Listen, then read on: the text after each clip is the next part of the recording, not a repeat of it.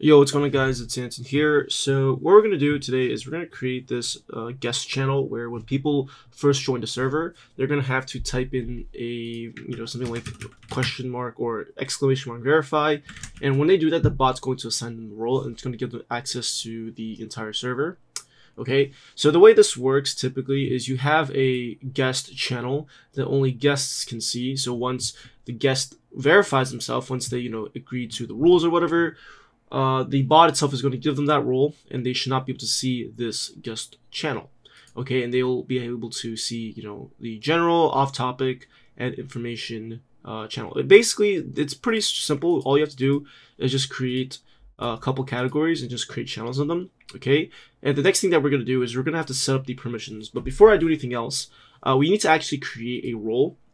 So what we're going to do is we're going to create a role, and this role is going to be, it could be any name you want, but this is supposed to be the role that every single verified member has on the server. So you can name it member, you can name it, verified, you can name it valid, or you can name it whatever you want. Okay, on my server, I have, my general role is developers, if you want to take a look.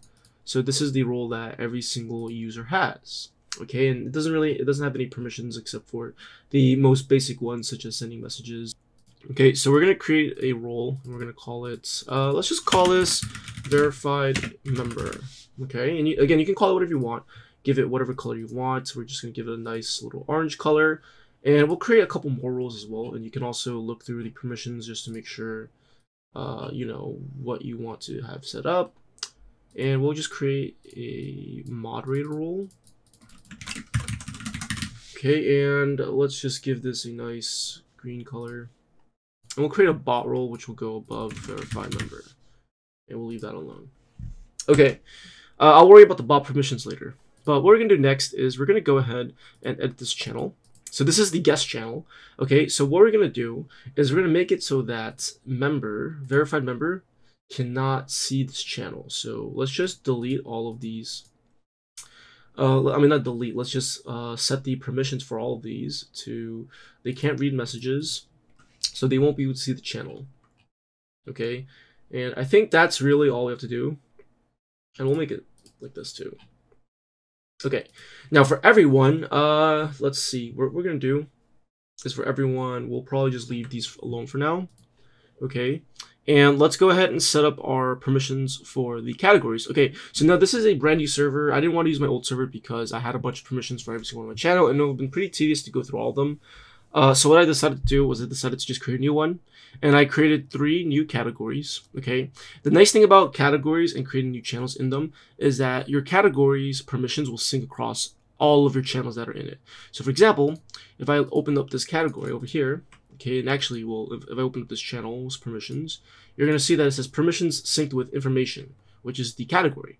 Likewise for announcements and rules information. You can override it, of course, but we're going to just go ahead and have all of our permissions sync. Okay, so the information part, what we're going to do here is we're going to go ahead and just create a new permission, and we're going to create it for the verified member.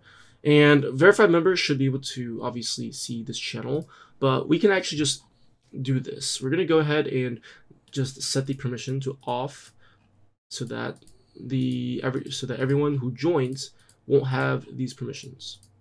Okay, so we're just kind of like disabling everything. Okay, but realistically though, you don't necessarily have to disable everything. The only thing that you have to disable is read text channels and see voice channels. Likewise, you can also disable send messages, but I'm pretty sure by default, if you just disable this, they won't be able to see the channel, which is more than enough.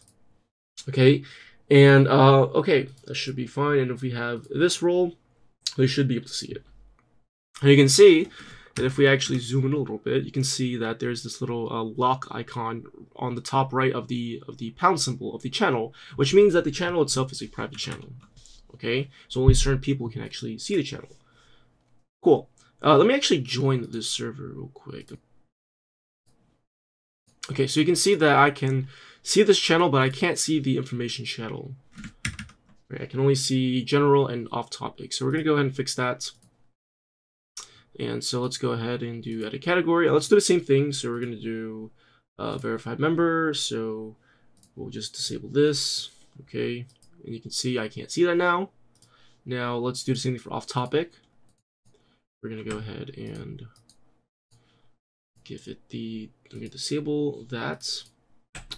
Okay, cool. So now on this server, I can only see the guest channel. Okay, now if I give permission to my other account, you're gonna see that he cannot see the guest channel anymore. Okay, but he can't see the other channels as well. So let's go ahead and just give the permissions for that again. So for permissions, we'll do verify member. We have to save changes for that. Okay, there you go. We can see it. All right, and likewise, let's go over here. Let's give permissions for this. So we should be able to type in these channels, but we can't type in these channels because we actually disabled sending messages there, but we can type in these. But we have the verified member role, which is why we can actually see this channel. Likewise, if we give permissions for off topic for verified member, we can let them, or we can actually leave that alone. Okay, great. And again, like you can type in all these channels. We just can't type in this one. Oh, actually, we could. Wait a minute. Did I? Oh, wait, that's my main account. Okay, over here we can see that we can't type in these, but we can type in these other channels. Okay, and obviously if I go over here, you can see that for verified member, or for everyone in general, I have it disabled for here. Okay, that's great. All right, so now I think we have our channels set up. Okay, and likewise, the same thing, if you had voice channels as well and you didn't want guests to join, all you would have to do is just disable the, let's see. Well, they won't be able to see the voice channel, so that'll be okay. Okay, that should be fine. Okay, great. Next thing that we have to do is get our Discord bot on our server. So I guess I'll just get that real quick. So I'll be right back. All right, so we have the bot on the server now. So what's next is we actually have to start writing code for the bot. So I'm gonna go ahead and open up my terminal. And I'm just gonna create, let's see, what do I do here? I'm just gonna create this inside my, let's see, Discord, JS, YouTube, tutorials directory. So I'm gonna create a directory called verification bot. I'm gonna open up Visual Studio Code. So you can just create the directory and just go to Visual Studio Code and just open up the folder. You can see over here we have verification bot opened up. So I'm going to go ahead and zoom in a little bit. Let's run npm init-y so we get the package.json file. We're going to install discord.js. We're going to install .env, and that should be good enough. So while that's happening, we're going to go ahead and create a source folder. I'm going to create a .env file for our environment variable, and we're going to create this bot_token environment variable. And I'm going to go ahead and grab my bot token. So where is it? Over here. Let's just regenerate it. Okay. Just paste that in there. Inside the source folder, I'm going to create the bot.js file. And from here on, we're just going to go ahead and do the basics. So we're going to require the client class from the Discord.js module. Okay, and we're going to create a new instance of that client class. And I'm going to go ahead and call the login function, which is actually going to log the bot in. And we need to reference the bot_token environment variable, which is pointing to here. But before we even do anything else, we need to require the .env module, which is used for loading the environment variable. Okay, so we're gonna have to call the config function on that, so that way all of our variables will be loaded, so we can actually reference them. Okay, cool. All right, so I think from here we're pretty much good to go. So I'm just gonna listen to the ready events. And we're just gonna say client.user.tag log in. Alright, so that's just a simple console log when the bot is ready. And to run our bot, we can just do node or nodemon, depending on which one you have. Well, I mean, node obviously by default is the command install when you install Node. But if you want to install NodeMon, it's really great for developing, because every single time you save, it'll restart the process for you. So we can do nodemon source bot.js. And if you want to install nodemon, it's the same way how you install any npm package. You just do npm install nodemon. Okay, cool. And we're going to go inside the client on message event now, because what we need to do is we need to listen to the message event, and we have to see if the person types the correct command, the verify command or whatever command you want, and we want to make sure that it's in the correct channel, which is why I went and got the ID of the channel. Okay, and in order to do that, you have to enable developer tools, which is in user settings. So the first thing I'm going to do is I'll ignore the bot messages. So if message.author.bot, so the bot is a boolean, so if that's true, that means the message was sent by bot, we're going to return. And we're going to just do a simple if message.content.to lowercase, and we're going to do equals exclamation mark verify. So we're also going to do one more check. So we want to make sure that they're sending this exact message as well as sending the message in the correct channel. So we're going to do message.channel.id equals, and that's the ID of the guest channel. So if that's true, then that means they sent the verify command and they sent it in the channel with this ID, which is our guest channel. So if that's the case, then we're going to go ahead and just give them the role that we created earlier, which is the verify member role.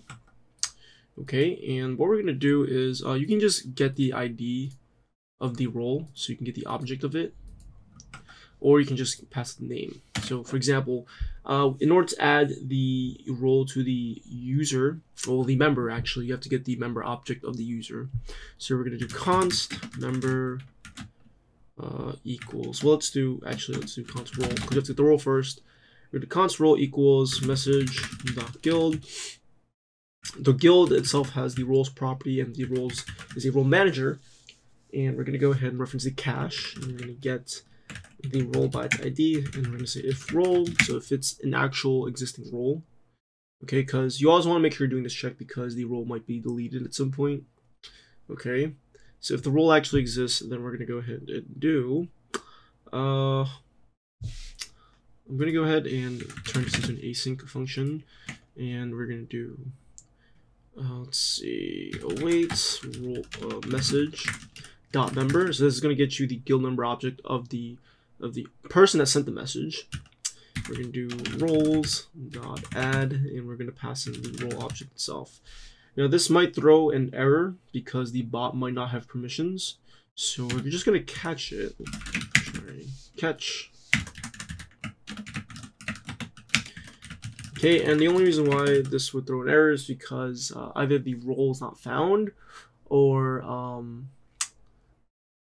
the bot doesn't have permissions. Okay, so if the role was added successfully, we're just going to go ahead and do a simple console log role added. Okay, and I think that should be it. Okay, so when we give them this role over here, the verify member role, it's going to give them access to the entire server. Okay, so right now our bot, we're logged in right now, and obviously we are on the server, but we just can't see the other messages. So if I do exclamation mark verify, it should have given me, oh, it didn't because we don't have permissions. You can see Discord API error, missing access. Okay, so we need to make sure our bot has the role. So I'm going to go ahead to roles, and I'm going to go to bot. And we're going to go ahead, and you want to make sure the bot actually has manage roles permission. That's the most important one. That way it can actually give the role to the member. Okay, so let's try that again. Let's do this. And what's going on here? We're still missing access, huh? Oh, I didn't even give my bot the role. Let's do that real quick. Okay, this time it should work 100%. Okay, there we go. So notice how we have, let's see. Well, we still were able to see that channel. But, so let's actually do this. I'm going to go ahead and go back here. I'm going to go to, let's see. I'm gonna edit the permissions of this real quick because I don't want them to be able to do anything else after, because I think that's a thing with the Discord client, is even after the permissions were removed, you can actually still see the channel, I think. But we're gonna go ahead and do this. Let's say for everyone, this is the guest channel, so we're gonna make it so that, oh no, verify member, sorry. We're gonna make it so that let's just do that. Okay. All right, let's just remove the rule from this guy again. So we're back to square one. Try this out. Okay, so now we can't do anything else. Okay, and we have these. You can see these channels, and obviously we can't type in these channels because they're the important channels. Okay, but we can type in general, games, program, technology, in the other off-topic channels. Okay, so that's pretty straightforward. There's one more thing, a couple more things that I wanted to do. I want to make it so that the bot will auto-delete these messages. So what we're gonna do is once they send that message, so if the message is correct, right? If they sent exclamation mark verify, if they sent the message in the correct channel, we're just gonna go ahead and do this. You want to make sure your bot has the manage messages permission. So we're gonna go over to rules, and the bot itself, let's just make sure. Okay, so we actually need to add permissions to this channel because we already have permissions already for here. So we're gonna go over bot, and we're just gonna do manage messages, and that should be good enough. And roles over here, we'll do. Let's see. Yeah, there shouldn't be any permissions for here. There we go. Let's do that. Okay, great. So what we're gonna do is we want to make sure that we're cleaning up the channel so that way it doesn't get spam. So we're gonna go ahead and just do. Let's see. So if the message was sent in exclamation verify and it was in this channel, await message dot delete, and we're gonna just auto delete it, and that should be it. And of course, if they don't have permissions, we'll just catch this. We don't need to do another try catch. Okay, because we still want everything else to go on. All right, and so now if we go ahead and if I send this, the bot shall delete it, so that will clean up the channel. We also want to make it so that if they send any message in this channel, it will auto delete it. So we're gonna do if let's see, message channel.id equals. So this is gonna be the guest channel, obviously. So we're just gonna do a simple await message dot delete. And there we go. We can actually just get rid of get rid of this. Cool. All right, and so now if I send any message in this channel, the bot shall delete it. Okay, and likewise if I send the, whoops, not this one. Let me just get rid of the role real quick. This guy, whoops, this guy. Let's go here. So now if I go here, if I type in the wrong messages, it's gonna auto delete it.